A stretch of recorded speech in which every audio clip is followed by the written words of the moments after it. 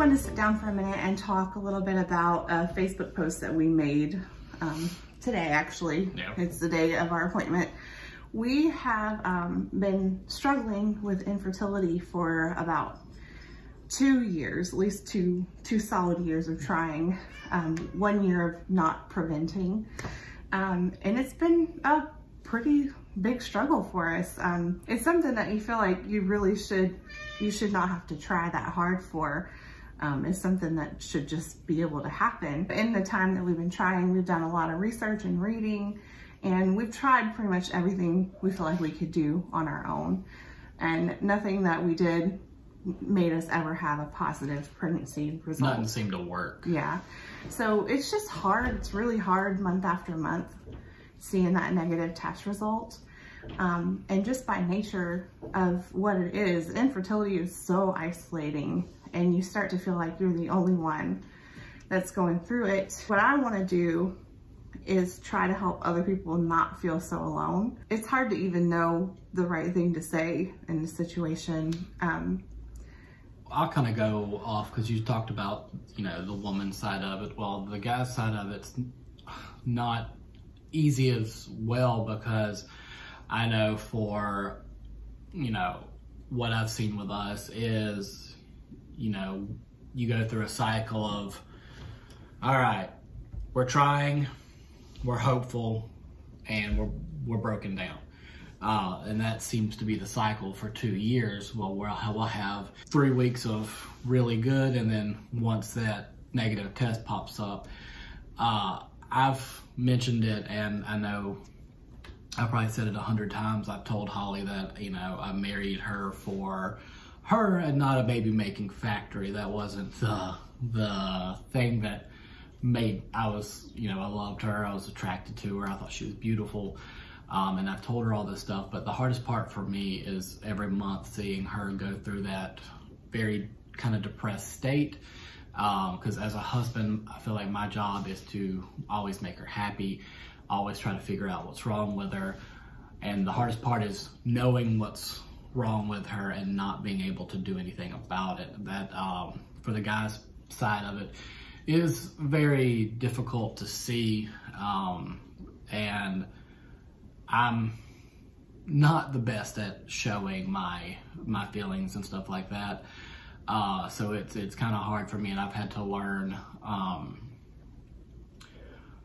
to be more open about my emotions with her, and, you know, tell her where I'm coming from, and just giving her words of encouragement, and just telling her that, you know, whether we have kids or not, I'm gonna be happy whether it's just me, you, and the crazy cats for the rest of our life, or if we have, you know, a kid, I'm happy, I'm fulfilled either way.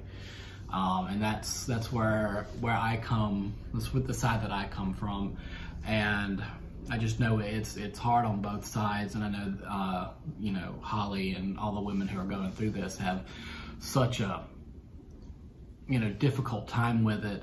And trust me, I'm going through this ourselves. I feel bad for all the people who have had to go through this, and it's rough. But what we're doing with this video is, there's such a negative connotation behind, you know, infertility. It's that, you know, secret that, you know, we keep behind locked doors. We don't want people knowing what we're struggling with. There's like a shame to it, and that needs to go away. I mean, there's nothing to be ashamed of. If you don't want to have kids, that's perfectly fine.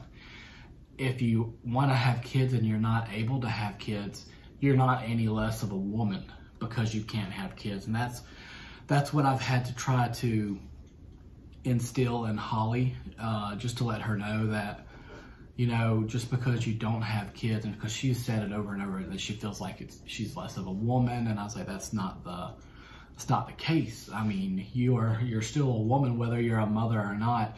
Now, we've obviously, this video, we have been to a fertility doctor, and we feel great about him, and we really enjoyed him. For me, you know, making that step and calling that fertility doctor was so hard. I mean, I had made the decision that I was going to do it, and it still took me several days to get the courage to pick up the phone. And it honestly took the insistence of one of my good friends and coworkers to did you do it yet? Did you do it yet? You know, kind of like keeping me on it to actually pick up the phone and call, because that's like a very humbling thing. And it's not that I'm prideful about that kind of stuff, but it's just, for me, I think it was scary to pick up the phone and, you know, admit that this is a problem that I need help with, that there's nothing I can do. I don't have any control over it, and I need to get help. But I'm very glad that I did. And I feel like I also want to address the issue of, you know, being a plus size woman and going through this kind of stuff too, is as an added layer of scariness. I have had some unfortunately unpleasant experiences at OBGYN offices in the past, just because there is a little bit of a size bias in the medical community. It's a documented thing. And especially in fertility, there's some doctors even in our local town that won't see you if you're at a certain BMI. So for myself, I did a lot of research and read a lot of reviews and called offices to ask before I went there, is there a BMI restriction that you have as far as treating plus size women? And my particular doctor did not have that. His office kind of acted like I was crazy for even asking, which was very reassuring. But I will say, you know, he was great. The OBGYN I have right now, he also had no issue with my my BMI, and he was perfectly fine with helping me, and he did a lot to help us too, leading up to this appointment. So I have to say I'm very blessed in the caregiver aspect. And if you're a plus size woman that lives in the Northwest Florida area, you can private message me and I'll share with you my doctors, because I think it's always a good thing. But it was scary. I think that was the scariest thing for me, because I didn't want to go into this appointment today and be told, I'm sorry, we can't help you. Yeah, we didn't want them to take one look at us and be like, or, but before getting to know, because it's all been her and her body getting everything regulated, because, you know, her cycles were a little up and down to start with, and I think with us being so focused on it, we were able to, I mean, she came in with charts, she came in with graphs. Right. So, she knew. I did my homework. She knew what her body was doing. And that, you know, I think that laid the floor, and we're a lot more hopeful now than we were. And hope is a very dangerous thing. It can be wonderful, and then it can be terrible, because every month, basically what happens is like a grieving process. You know, you like you said, you get very hopeful, and you're able to see, okay, well, you know, I ovulated this month, then there's a chance, and then you'll have a 2-week wait if you're lucky, because sometimes that doesn't always work out if you're having problems. But, you know, then you have that 2 weeks where you're kind of analyzing every little thing, like, you know, everything, and you're kind of like, oh, this must be it. This must be the month, because she would be having stomach issues, or, you know, something she'll smell and it'll make her sick, and she's like, oh, maybe. And then, unfortunately, we take the test and it's negative, and then it hurts, and it's a lot to go through. And like I said, not being able to comfort her and be there, and I'm there for her, I'm comforting her, but it's something that you can't.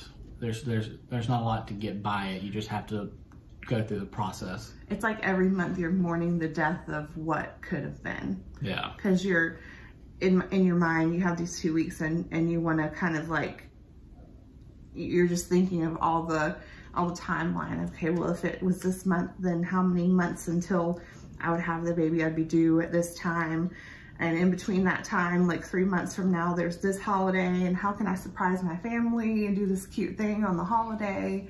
And then when your period comes, all of that just goes out the window, and you just feel kind of stupid for hoping, you know, like, and it's just such a terrible, hard thing, because you have to hold on to hope, or you'll just give up. But if you hope too much, then you just feel like the rug gets pulled out from under you, and it's rough. The reason that we are making this video is to let people know that, you know, it's okay to talk about it. This is why, I mean, obviously this is not the most comfortable thing to do, because we're doing it on a different scale than what most people would do besides talking to a friend. But you know, I know a lot of people who watch this are our friends, and if, you know, anybody is going through this, obviously we've been going through it for a while now. We're more than happy to be there. I think faith has a lot to do with it. I know sometimes Holly will talk and think that, you know, God's forgotten us, or what have we done to be punished? Why, you know, all these things go through our head. And I have to tell her, you know, God has a plan, and God's plan could be for us to go through this valley. So once we reach this mountaintop, we can help, you know, people who are going through that valley as well to get to their mountaintop, whether it's with kids or without. We know deep down that we are ready to be parents. We think that we would make pretty good parents, you know. No one's perfect. Yeah, but you know, clearly, you know, this is something that we want for our lives, and we pray and hope God, you know, takes us one way or the other to that end game that we want of having, you know, hearing the pitter patter of little feet throughout the house, and them aggravating the cats. We can't wait for that. Right now, the cats are our children. Yeah, and we just want to let everybody know that we love you guys, and we're here if you ever wanted to talk. Part of the reason why we've been not super frequent with our uploads is that the whole infertility struggle that we've been dealing with is a roller coaster. It is. And it's so hard to do lifestyle videos, which is what my passion is, and this is such a huge part of our lives right now that we can't do this without talking about it. Because this is a big part of our life, and it's going to be a journey. Obviously, we've been 2 years on this journey, but we're about to enter into a new part of this journey. And we feel like, you know, this is something that you guys would maybe like to follow along with us. Or we might be able to help somebody. Right. Again, we love our friends and family who have been able to have kids. We love you guys, and we are super, super ecstatic that you guys have that. And, you know, obviously we're not jealous, we're not mad, we're happy for you. One of my good friends is pregnant right now, and she has been one of the biggest supporters for me, even though she's going through a really happy time. And I have some guys. She's been there for me in mine, and it's been a lot. Right, and I have a couple of guys in the group chat who, you know, have had kids, who have kids, and who have had kids. That's been very, you know, supportive as well. So, you know, thanks for everybody that's been there. We love you guys. We're happy for you. You know, it's a timing thing, and I know our time is coming. Yeah. And in anything that you go through in your life, like there is a reason for it, and it's hard to know what that reason might be, but I think God doesn't bring pain without a purpose, and I felt called to kind of talk about this, and so that's what we're going to do. We're going to share about it, you know, obviously what we can share. Yeah. And you know, we're just here to be somebody that you can not feel alone with. Like, if you're going through this, you're not alone. And that's the biggest thing that I want to impart with everything that we're doing. You're not by yourself. You're not alone. You are not alone. Just know that there's somebody else out there going through the same thing. And we're if you see, here. You know, if you have a hard day, it's normal. You know, just let it be a hard day, and just don't. I think the hardest thing sometimes is if you don't talk about it with people, then you internalize all that kind of stuff, and it just becomes a kind of toxic thing. And with things that you go through in relationships and marriage, if you're going through a hard time, they can either make you or break you. And I think for us, we've been fortunate that it's helped us. I think we're stronger for going through all of this. Yeah, we've had a roller coaster relationship, ups and downs. Not roller coaster relationship. Well, we've been through a lot through the course of our relationship together. Severe allergic reactions. Right, we're not. I love you, mother-in-law. We're very fortunate that we're not like, we're pretty stable from day to day. We always are together, you know.